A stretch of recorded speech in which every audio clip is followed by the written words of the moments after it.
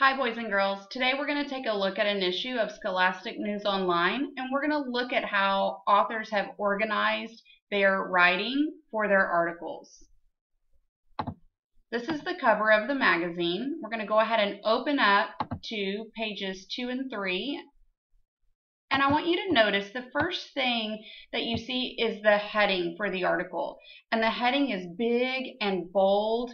And I'm noticing that the writers have chosen something a little catchy for their heading. So Smoggy City, I'm hearing that alliteration. One thing you can do when you're writing a heading is you can use alliteration or even try to challenge yourself and use a simile or a metaphor in your heading to catch the reader's attention. I'm noticing that there is a photograph along with a caption. There is even a map that's telling me where this is taking place. So I know, oh, this is a smoggy city in China, specifically Beijing.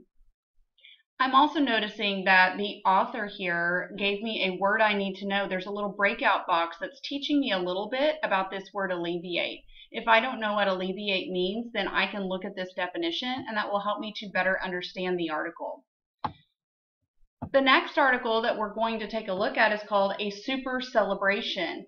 And if you look on the next page, you see another heading with, again, alliteration, A Super Celebration. It's nice and catchy, and it makes me want to read the article. There is a photograph at the top along with a caption. Again, the writer on this page gave me a word to know, so a little breakout box that's teaching me something new.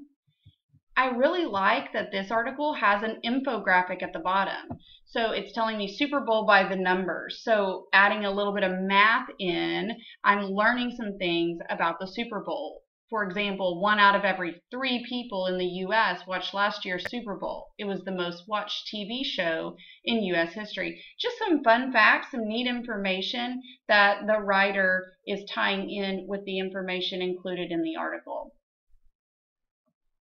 So boys and girls, what I want you to think about is how can I do this in the article that I'm writing? Take a look at your flash drafts. Could you add in a photograph to enhance your writing and write a caption to go along with it? Could you add an infographic? Could you add some fun facts, some interesting information to teach the reader a little bit more about your topic? Could you add a breakout box with some additional information to help your reader better understand what you're writing? What I want you to do is take a look in your writer's notebook and look at the flash drafts that you have written so far. Jot on sticky notes or jot out to the side what type of text feature might make sense to add into your article. Bring that to class tomorrow and we'll take a look at what we can add to make our informational articles even better.